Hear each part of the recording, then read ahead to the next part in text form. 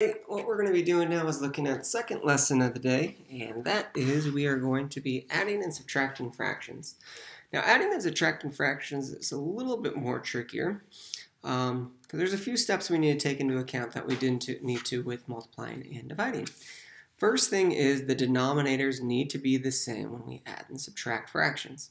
Well, that's great because these are the same, but the problem is on number one it says, is this correct? And the answer is no, because you only add the numerators. But only add or subtract the numerators.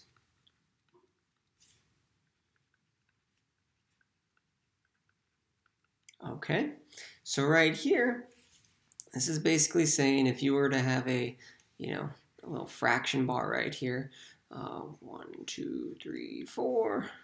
This is a really bad rough sketch of this, but 1, 2, 3, 4. So you see there's 5 pieces, 1, 2, 3, 4, 5, 1, 2, 3, 4, 5. 3/5 would represent this one, to have 1, 2, 3 of these sections full.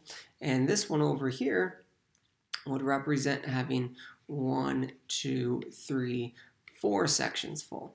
And it's basically saying if we were to combine these, how much would we have full? And essentially what it would be is, well, if I took one of these pieces and moved it here, I would then have, I'm going to just erase this, I would then have 7/5. Because I'd have 1, 2, 3, 4, 5, 6, 7, and it takes 5 pieces to make a whole.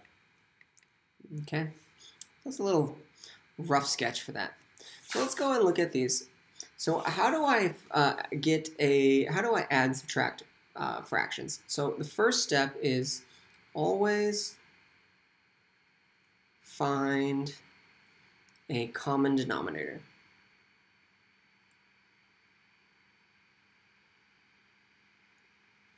And then what we're going to do is second step is add or subtract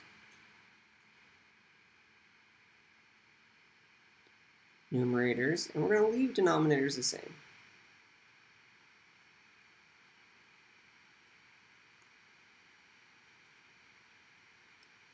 And then what we're going to do as our final step is reduce once we added the two fractions. So let's go ahead and look at this now. My first fraction is 3/4, and I'm going to add that to 5/8. Now we can't add these yet because the denominators are not the same. So what we need to do is find a common denominator. So if you're looking at the multiplication tables of 8, because that's this first denominator, it'd be 8, 16, 24. And then if you looked at the multiplication tables for 4, it'd be 4, 8, 12. You might have said, hey, wait a second, look. It has a common denominator of 8. Well, I don't need to do anything with 5/8 because it already has that denominator. And what I need to do with the first fraction is multiply the numerator and the denominator by 2. And this would give me then 6/8. So then when I add these, remember we only add the numerators to get 11/8. You double check to see if you can reduce, and you cannot. It is okay to leave your answer as an improper fraction. All right, so now very first step, always, our very first step is turn mixed number into improper fraction.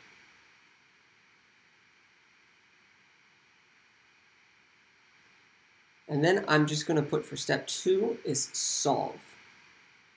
And I'm going to say see question number 2. Because then we're going to follow those instructions. So when I said our very first step, I meant to say the very first step when we have mixed numbers. So before we even begin, remember you take the whole number and multiply it by the denominator. So 2 times 5 is 10. This is going to give me 12/5. Second fraction, 1 times 3 is 3. This will give me 4/3. Similar, guys, I need to find what is the common denominator of 5 and 3. Some of us might be able to tell right away, but if not, just do the multiplication table of the first denominator.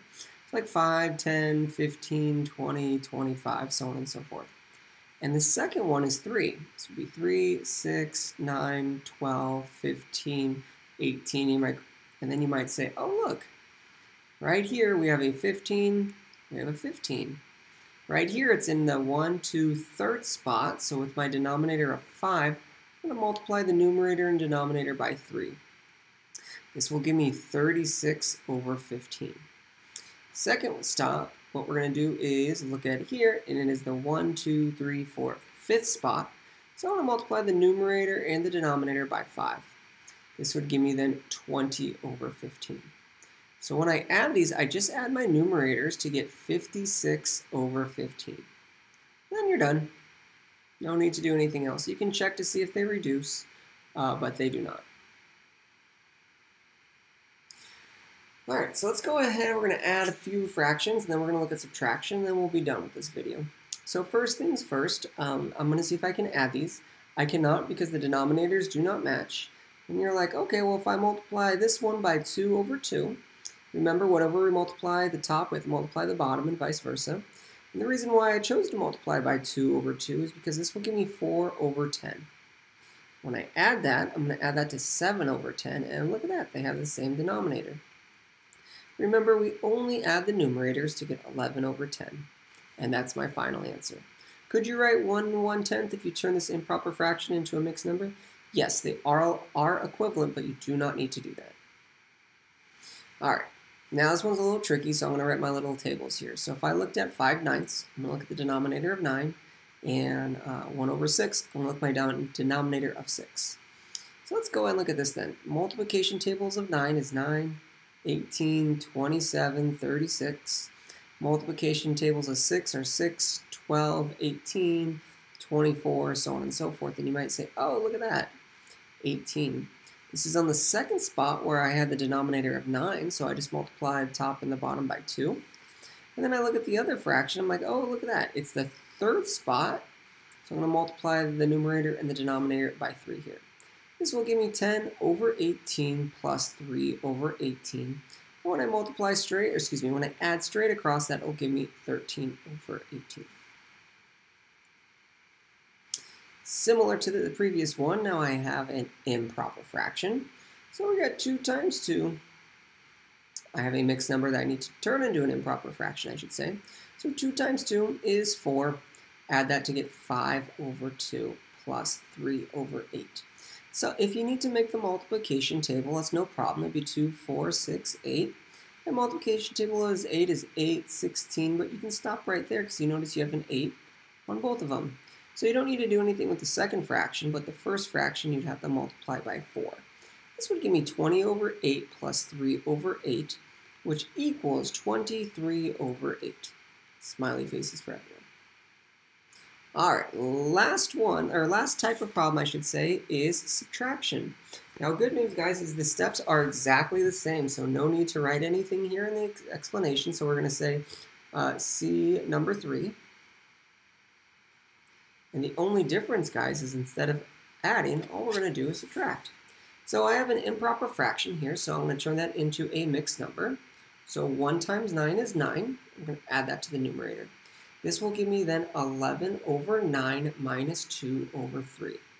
We need a common denominator, so I look at here, this is 9, this is 3. And you might say, oh, if I just multiply the numerator and the denominator by 3, this would give me 6 over 9.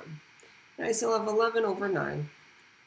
And what I'm going to do is subtract just the numerators. So 6 minus 9 is, 11 minus 6 is 5 over 9.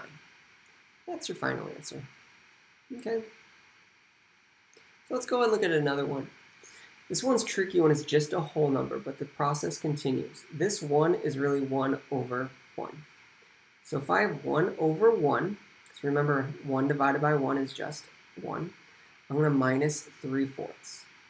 Now I need these to have this common denominator, so what I'm going to do is take that 1 over 1, I'm going to multiply it by 4 over 4. This would give me 4 over 4 minus 3 over 4. Just as a reminder, guys, 1 equals 1 over 1, which is the same thing as 4 over 4. Because remember, 4 divided by 4 is just 1, 1 divided by 1 is just 1. So they're all equivalent. So now that they're the same denominator, I can go ahead and subtract my numerators to get me 1 over 4. Okay? All right. So let's go and look at a few of these together. First step, let's turn this into an improper fraction. 1 times 6 is 6, plus 2 is 8 over 6 minus 1/2.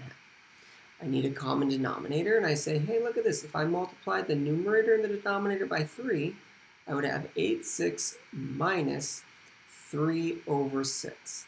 So when I subtract these, then I'm going to get 5 over 6. Okay? 8 subtract minus 3 is 5.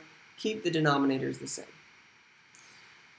Over here now, a little different one, and I can't really think what I need to multiply 3 by to make it equal 8 because they don't go into each other. So what we're going to do is let's start with 8, and the multiplication table of 8 is 8, 16, 24, 32, 40. Multiplication table of 3 is 3, 6, 9, 12, 18, 21, 24. I forgot 15. Okay. So now when I look at this, this is the 1, 2, so what I hopefully notice is they have a 24 in common. So that's going to be my denominator on both of these. So how did I get those 24s? Well, I took the first number, the first fraction, and I multiplied it by 3.